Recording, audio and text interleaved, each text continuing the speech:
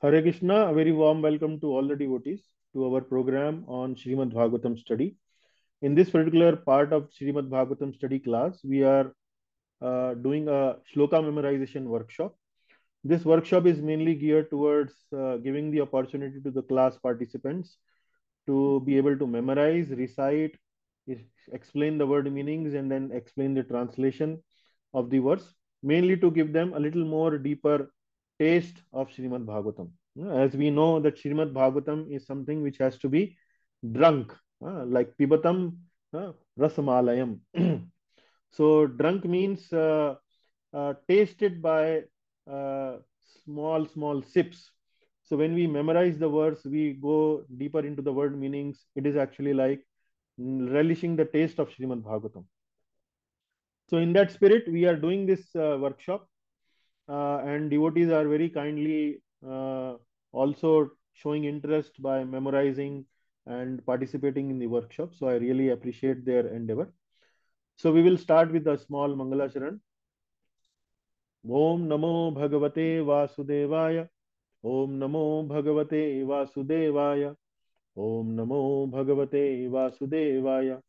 नारायणं नमस्कृत्य नरं चैव नरोत्तमं देवीं सरस्वतीं व्यासं ततो जयं मुदीरयेत् नष्टप्रायेष्व भद्रेषु नित्यं भागवत सेवया भगवत्योत्तम श्लोके भक्तिर्भवति नैष्ठिकी कृष्णाय वासुदेवाय देवकी नंदनाय च नंदगोपकुमाराय गोविन्दाय नमो नमः. Okay, here is the verse in front of you. So in the beginning of the class, we show the words, we show the word meanings, and show the translation. But in general, when we ask the devotees to recite it, we hide the screen. एतदीशनमीशस्य प्रकृतिस्थोऽपि तद्गुणैः न युज्यते सदात्मस्थैर् यथा बुद्धिस्तदाश्रया न युज्यते सदात्मस्थैर् यथा बुद्धिस्तदाश्रया. So this is the recitation of the verse. And now I will like to invite Manish ji to kindly recite this verse without looking at the screen or without taking any help, Yes, mainly to Prabhu. develop the confidence to recite the verse. Yeah. Yes, Prabhuji, Yes. please go ahead.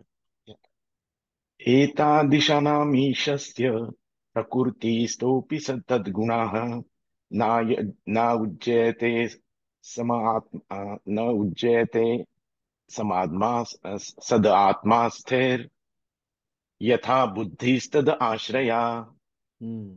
Very nice, very nice. Okay, once more, Prabhu, once more. एतादृशानामीशस्य प्रकृतिस्तोऽपि तद्गुणाः न उज्जयते सद आत्मास्तेर् यथा बुद्धिस्तद आश्रया. Very nice. There are a couple of maybe one or two small corrections.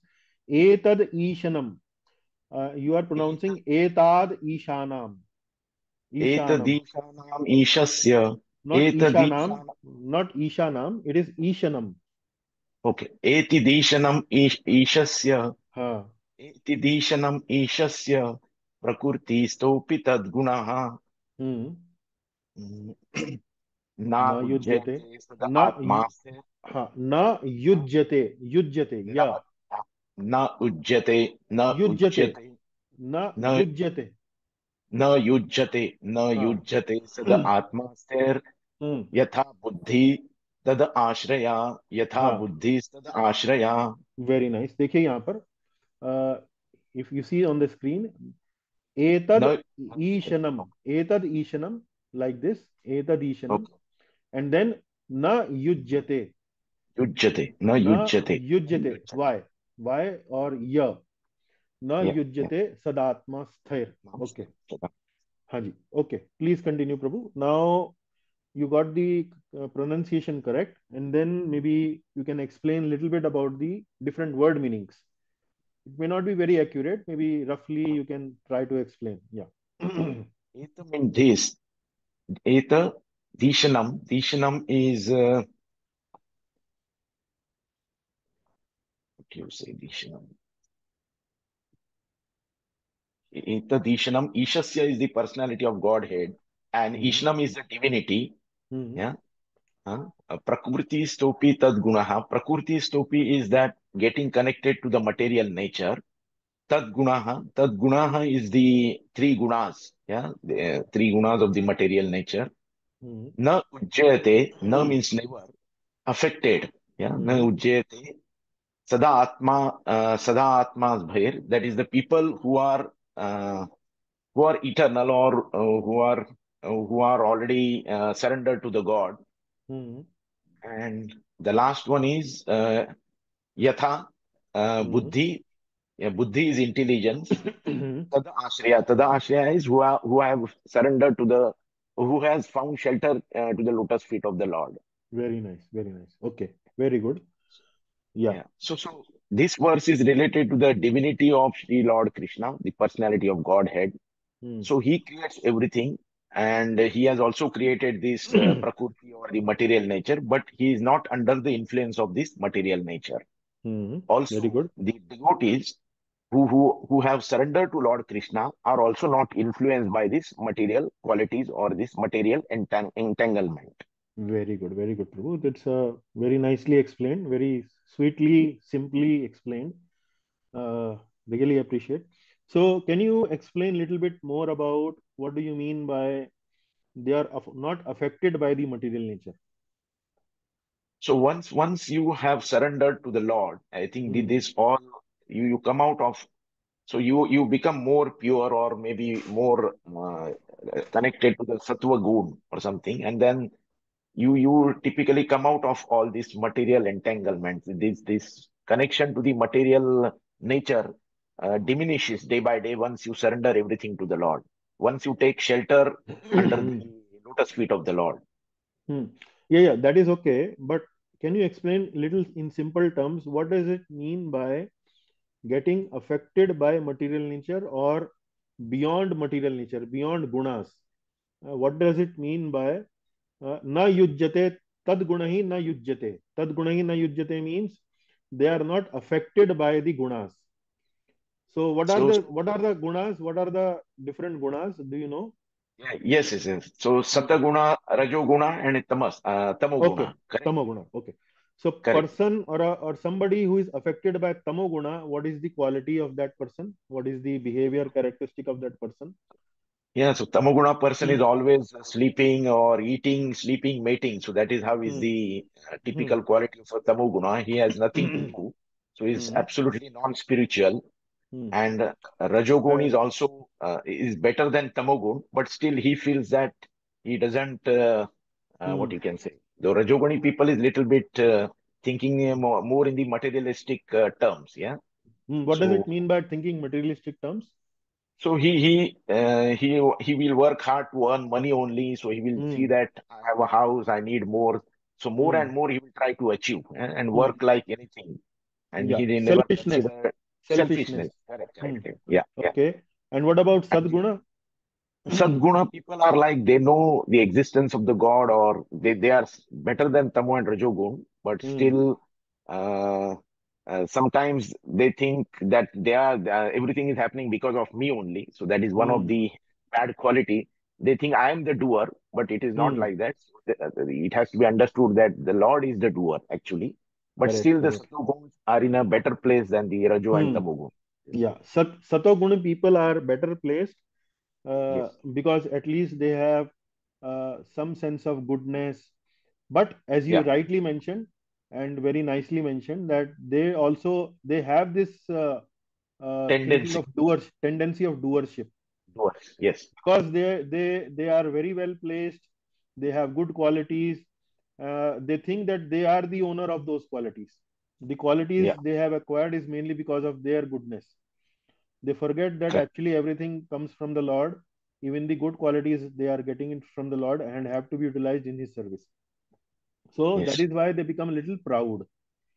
Hmm. So they kind of continue to rotate in the human form of life again and again, taking birth in Sadguna, Satoguna, Satoguna, Satoguna, and so on. So very nice.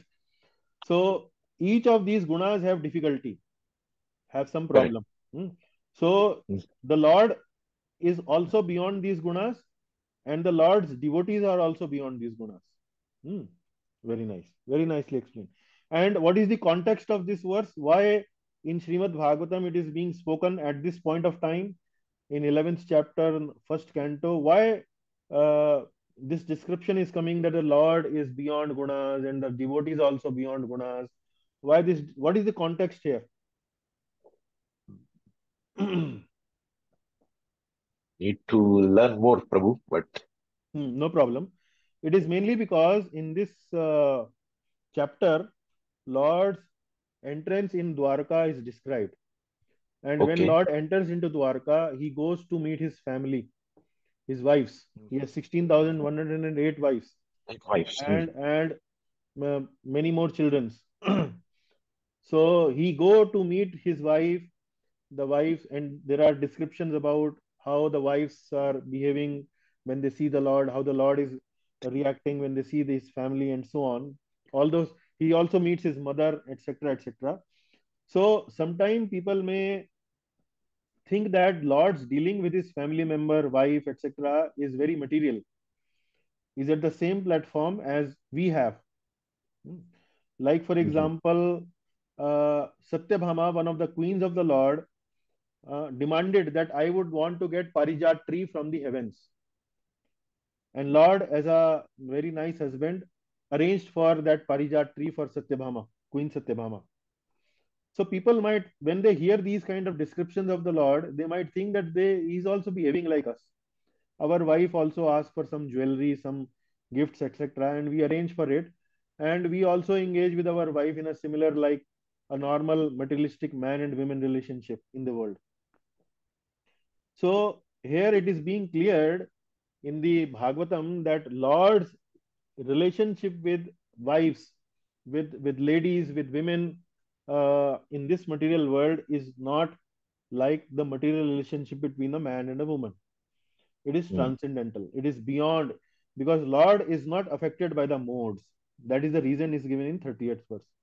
Lord is beyond the modes. Although Lord create these modes, Lord is the originator, the Lord is the source of these modes.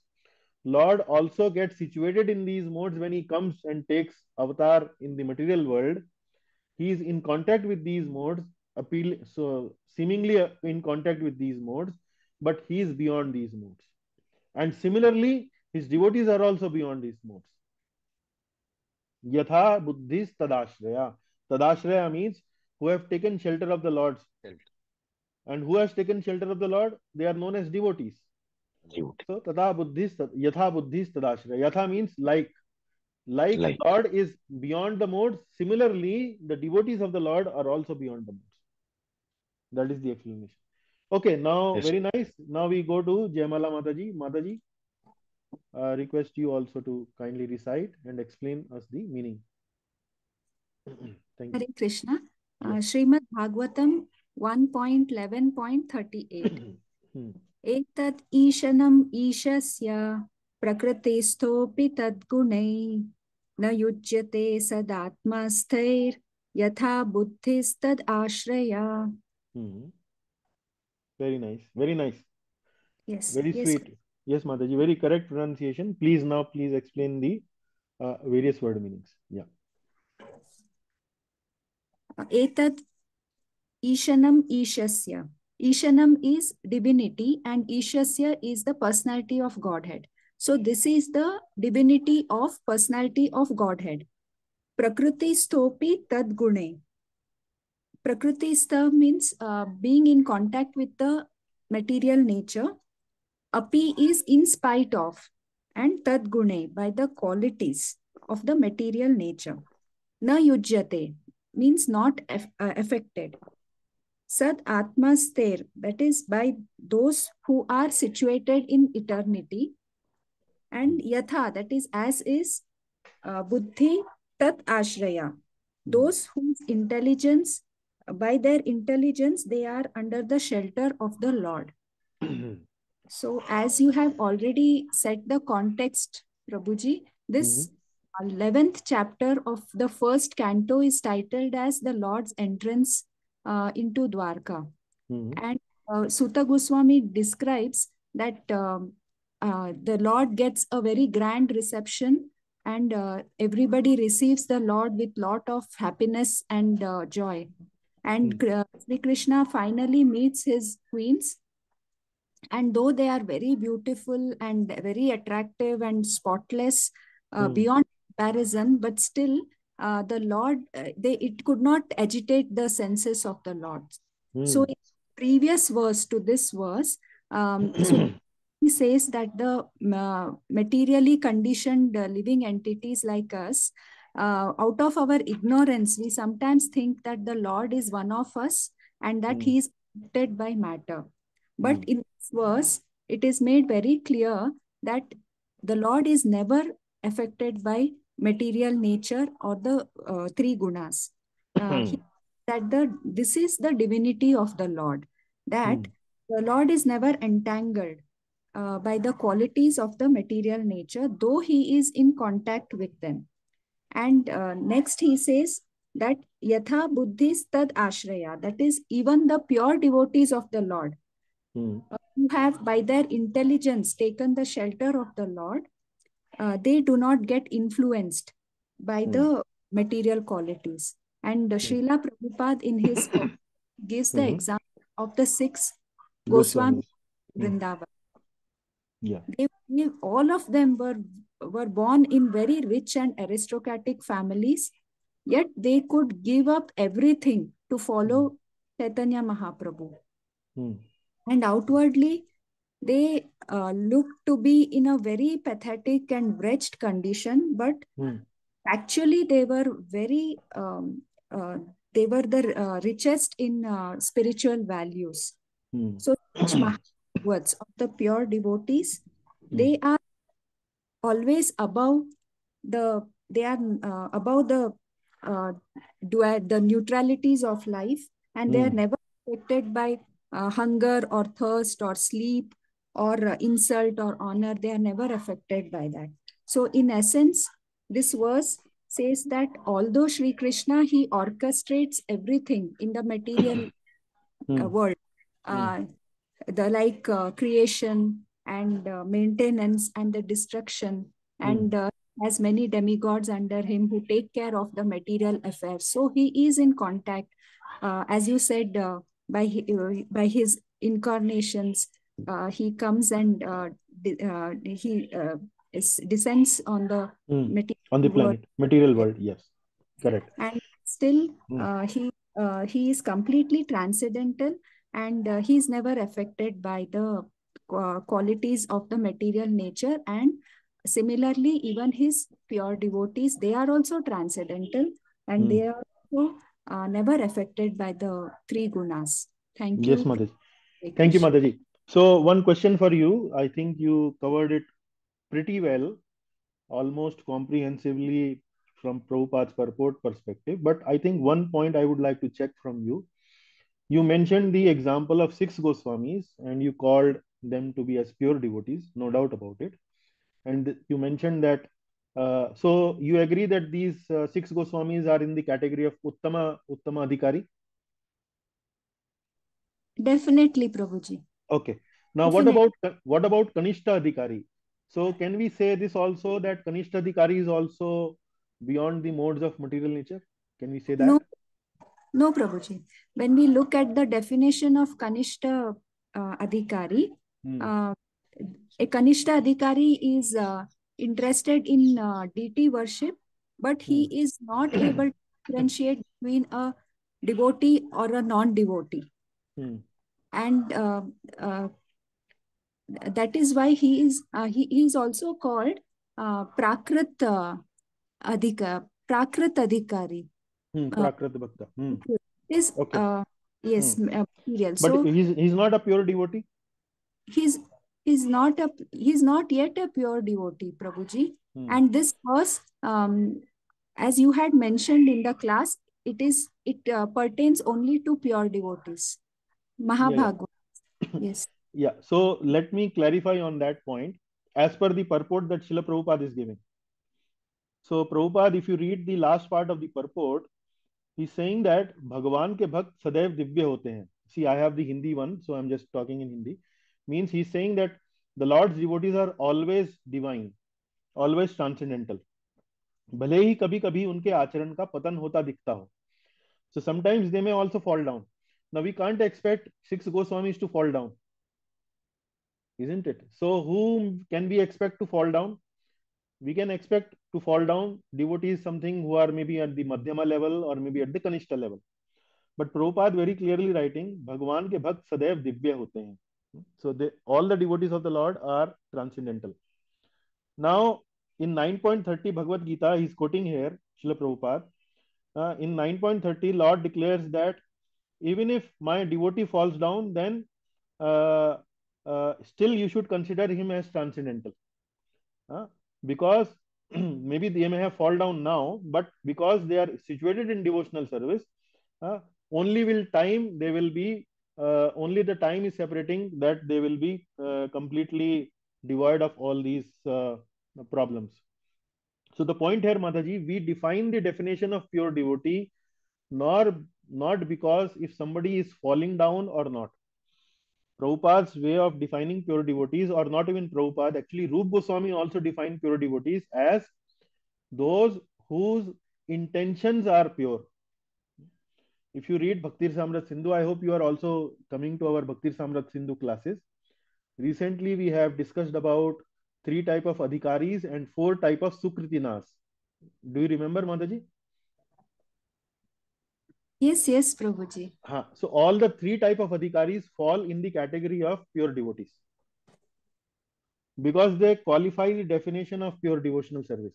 Anya abhilashita shunyam jnana karmadi anavratam anukulyena krishna anushilanam bhaktir uttama. So the point here is, if their intention is, if their end goal is that, if their end goal is Lord Krishna, without any other desire, without without any giving covering of their bhakti with sakam karma or nirvishesh brahman, and then they are favorably involved in that, and there may be some occasional fall downs, but because their intention is clear, intention is pure, they still fall in the category of pure devotees. And if I may quote my Guru Maharaj's lecture, recently we translated one of our Gurudev's book called Govardhan. I mean, we organized several reading session also from that.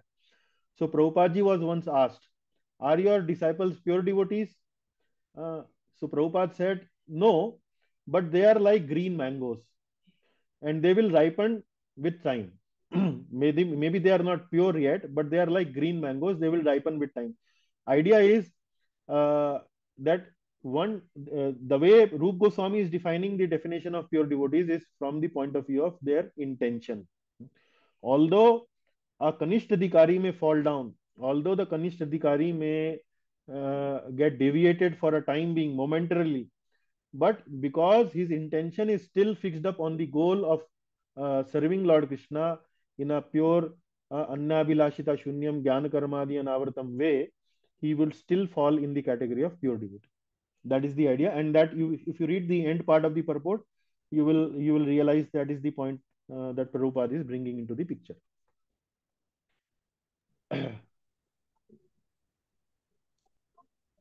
Yes, Prabhuji, thank you so much. Yes. Okay, so that is something which is an important point. When we ask pure devotees, sometimes we say that okay, some very exalted souls are only pure devotees. Certainly, maybe because of their consciousness, they are pure, but even Kanishthadikari fall in the category of pure devotees. Okay, with that, we conclude this session.